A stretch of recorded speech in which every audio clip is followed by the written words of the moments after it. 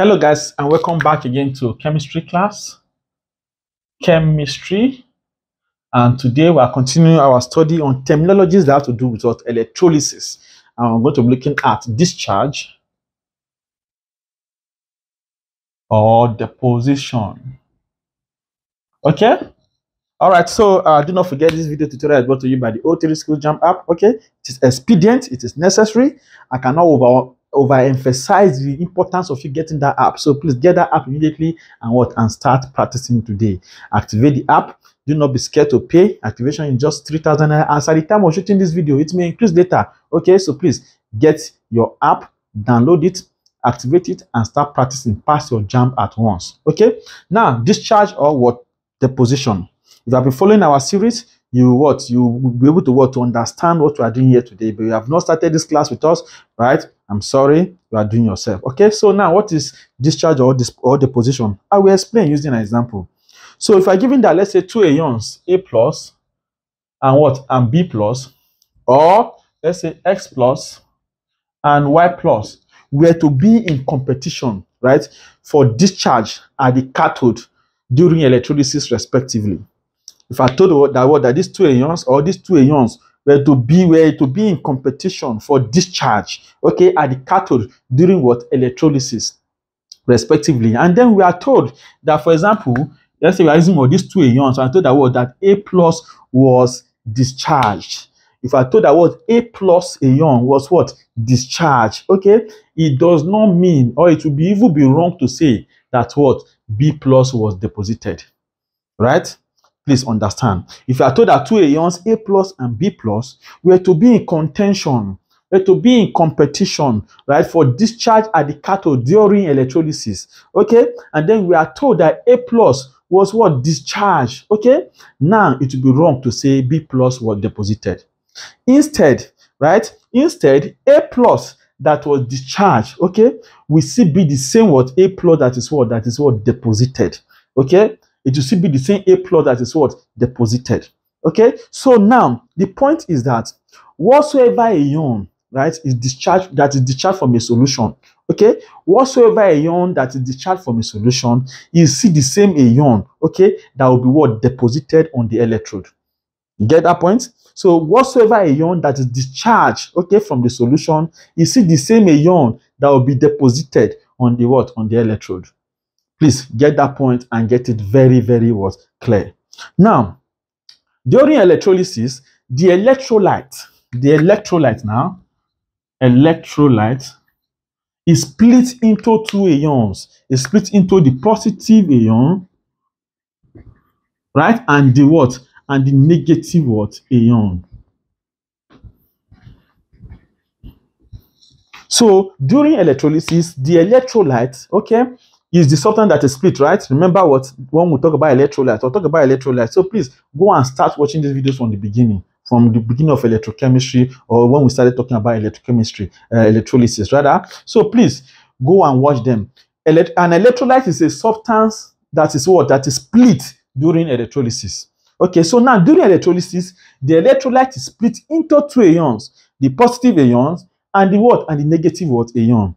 Now, the water that the substance is dissolved in, the water H2O, the water that the substance is dissolved in, right, is theorized to exist as H plus, OH minus, and H plus, and H plus. The water that a substance is dissolved in is theorized to exist as OH minus and H plus.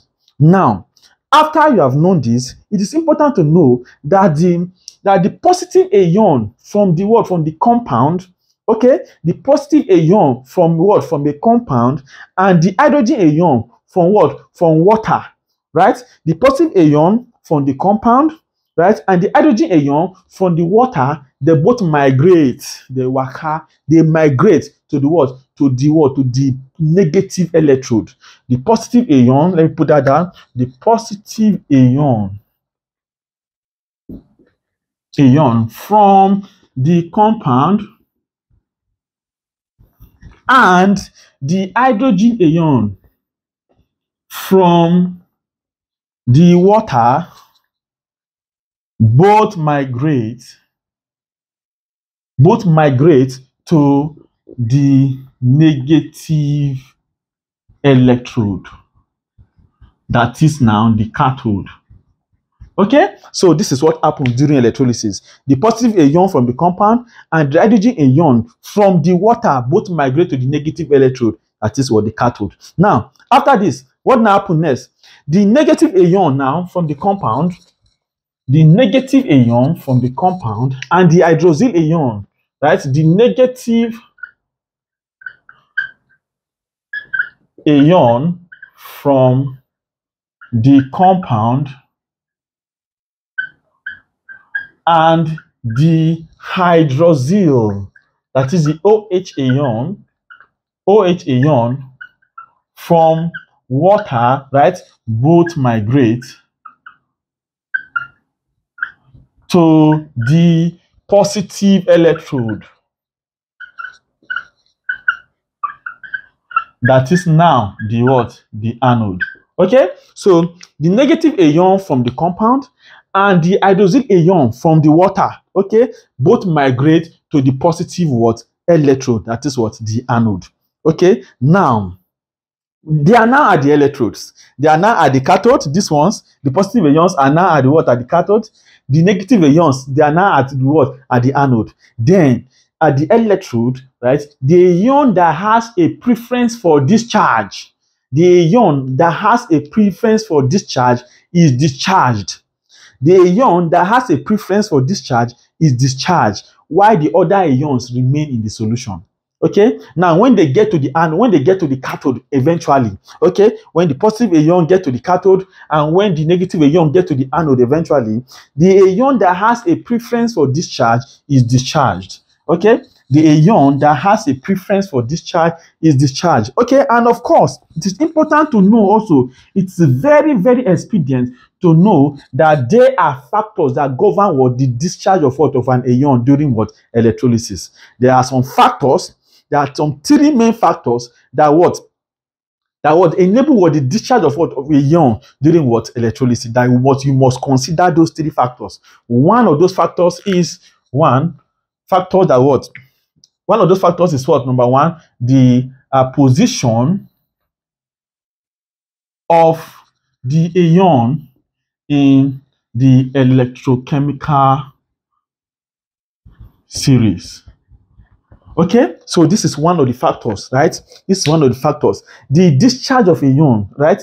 The discharge of a ion. There are some three main factors that govern the discharge of a ion during what? Electrolysis. Okay, one of those factors is what? One, the position of the ion in the electrochemical series. Then number two, of course, is the concentration of the ion in the electrolyte. The concentration of the ion in the electrolyte is another factor that governs, right, the discharge of what? Of a ion during what? Electrolysis. And thirdly is the nature of electrode used. Okay, so three main factors that govern the what? The discharge of ion during electrolysis. One, you must know them all. Okay, the position of the ion in the electrochemical series. Two, the concentration of the ion in the electrolyte. Three, the nature of what? Of electrode what? Used. These are the three factors that govern the discharge of ion during what? Electrolysis. You must know these three factors. And in a ensuing episode, in the next episode to come, we'll start looking at these factors one after the other, so that we fully what? Understand what? How what? Ions are what? Are discharged or deposited what? During what? Electrolysis. Okay, so my name remains Master T, and of course, in the next episode, I would love to see you. But before then, please like this video, subscribe, and keep sharing. Thank you for watching.